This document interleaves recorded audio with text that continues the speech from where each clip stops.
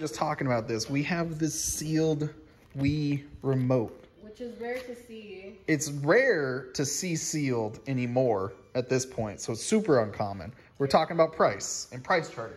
Yeah. I think this thing is worth way more than price charting says it's worth. Yeah. Sealed brand new. I think this is probably really uncommon to see a brand new Wii remote still in its packaging. I honestly can't remember if this is the packaging it looked like back in the day. I can't remember. I don't even remember if we bought them like this. I felt like we just bought them as the box or something crazy. It was crazy. Back in the Wii era, you couldn't even get one of these. Yeah. The systems themselves were super uncommon. I remember messing up mine and going to the store and trying to find them, and they were always sold out because people just always freaking threw them through the walls. So they were breaking all There's the time. plenty of them, but sealed still, I think this is worth a lot of more money than it says on price charting. How much do we sell it for and how much someone... I think this is definitely a collection piece for sure.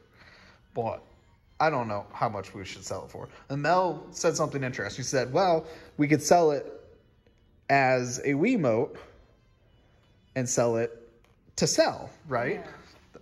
And I'm sitting here like, this is a collection piece.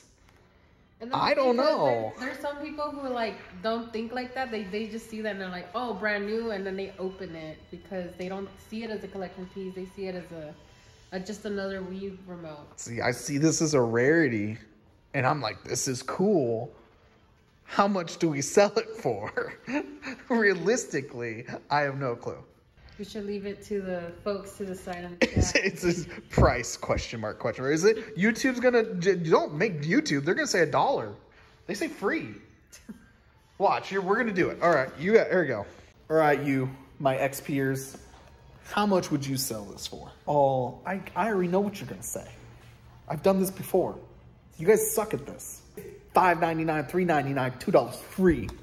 I don't know. How much would you buy this for? I think this thing is priceless. This thing is definitely more uncommon than that Nintendo NES, Nintendo Entertainment System, Turtles in Time, Turtles, whatever. I mean, we sold it, but if someone told me this was $50, I wouldn't blink an eye.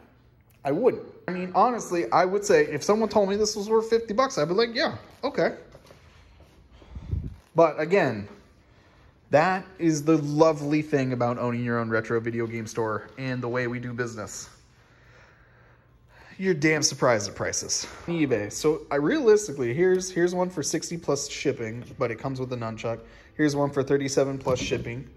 So $49.50. It's funny I said 50 and we're hitting these prices around 40 to 50, right? I honestly think $50 for this thing is a good price. 40 to 50.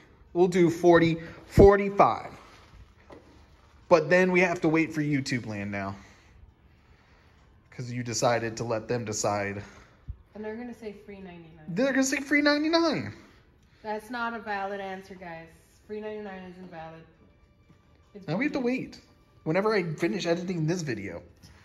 Which I can't even finish editing one video. I just realized I'm pretty sure, yeah, that $40 to $45 was how much those originally sold. Yeah, it was like $35, $40 in the store. Yeah, I mean, honestly, that's just a collection piece. You could just buy one over here. They're cheap. Right, Mel? What's our price on them? We sold the standard Wiimotes for $24.99. Wii Motion Pluses are $34.99. We do have a couple of the Wii Motion Plus adapters for $9.99. Those are mostly what we sell, but this one is more uncommon. Something that I've dealt with a lot, which is Switch and Switch Lite charge ports. So me and the kids, I think I've replaced every single one of their Switch charge ports at this point, like once or twice on some of the kids. So I was like, you know what? I'm done with it. There has to be a better option. So I was like, okay, how can we do this? Well, this is what I ended up doing. One of these is connected to our USB hub, but these are removable, rechargeable ports. So for their Switch Lites, we put all the USB Type-Cs on each of the Switch, and now the kids can't pull out the Switch port. They can't break it. So hopefully that helps relieve that whole entire problem. I bought like a whole packet full of them. for pretty cheap on Amazon. So now, if the kids want to charge them, all they have to do is grab the cable and go boop. And this might be able to do some other stuff with it if I can figure out how this works and how the cable works magnetically. We can maybe do like a charging station. As long as the ports have the magnetic ports, they can put them in their own slots. But for right now, this will work perfectly fine. And they're interchangeable, so, you know, if we want to charge on that one, it works. This one charges on here. So now the kids don't have to yell at me when they don't have a charger. So now everyone has a charger, and they're charging, and they won't break. It's not a problem. Just plug and go. Probably best for the switch lights. The dockable switches, most people just leave them in the docks. Still take out the magnetic thing if you want to charge it, let's say, with the actual charger. For instance, you take one of these things called Children, and you say, hey, I want you to unplug and plug and charge your switch. So you just took a charger from someone else. So we can take that off the charger. Boom, off, on. Let's grab your switch. Charge it.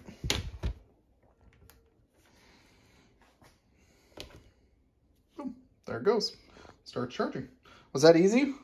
Was that better than before? Yeah. Now you don't have to worry about, and look, you just threw it up there. The cool thing about these is they have like, they just move left and right. 45, you can't really break them. So we'll see how long they last, who knows. But for right now, that's a cool, that's working. And now you won't break my charge ports, and I don't care. No. Now you guys can unplug and plug your chargers and your switches as needed. Mm-hmm. Cool, huh? Yeah. High five. You guys all alone in the shop, and it's another rainy day. Sucks. Here for rainy days doesn't mean good. It's usually slow. So it means we got a lot of stuff to catch up on. Our top shelf systems is looking pretty good. And one of the newest ones we just put out, it's already gone. To have that for at least a couple days, maybe a week. Nope. So it makes me feel like we need to get some more PS5s in the shop. So most likely in the beginning of the year, we're gonna start repairing them. And we may be hunting, spending a little money, trying to get some cheap ones so we don't have to sell them for ridiculous amounts of money. Here, finishing some edit for you guys. How far we've come in a year. It's amazing the fact that it's only 2 years. It's really been only 2 years. And we've done really well. More to go, man. I can feel it. I can feel it. It's another adventure. And that's the great thing about this is perspective-wise, putting yourself in this position gives you a really good perspective on life and focus. And it's fun. It's fun. When you're having fun and making money at the same time, there are some aspects to this job that, you know, we got to change. You got to make business decisions. And the next following year, we said we're going to go hard, but we're actually cutting hours. We were opening from like 9 a.m. to 6 p.m. Between 9 and like 11:30, 12 o'clock, not a lot of people came through. So we're not opening. We're opening at 12 o'clock to 6, so 12 to 6 p.m. Because analytics-wise, we just weren't making a lot of money between the beginning, and I was here by myself anyways, so we're kind of not doing much when it comes to actual revenue. But in general, we weren't making a lot of money. We're not. So we're switching our hours. The advantage of being your own owner is when the kids are on holidays. They had to come in here, play video games, scream. You were back here just doing nothing. I'm gonna make her watch The Last of Us. You want to play a GameCube game? I don't know what that is. Oh, does it? Me and I'll show you. Come here.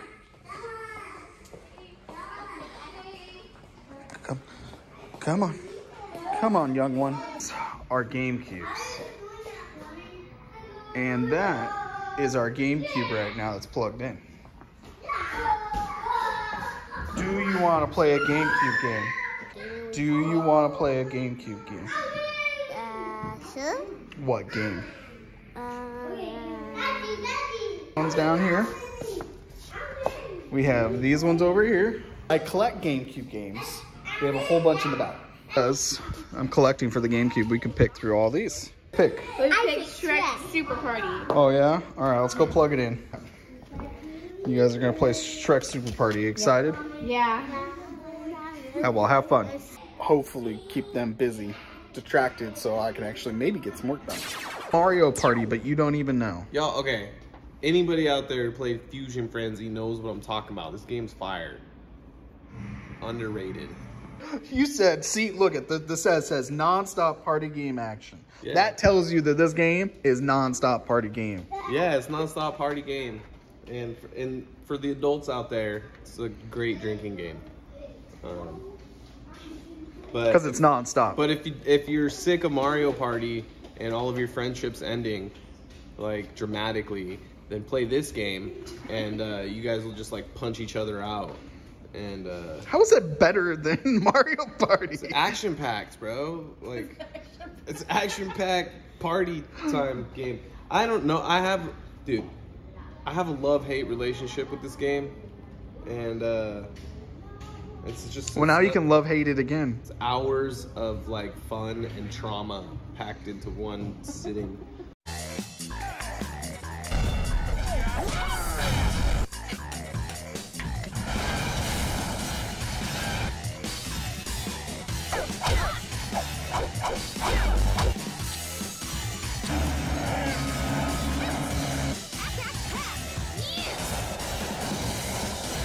Thank you for watching. Until next time, don't forget to Level up! Yeah!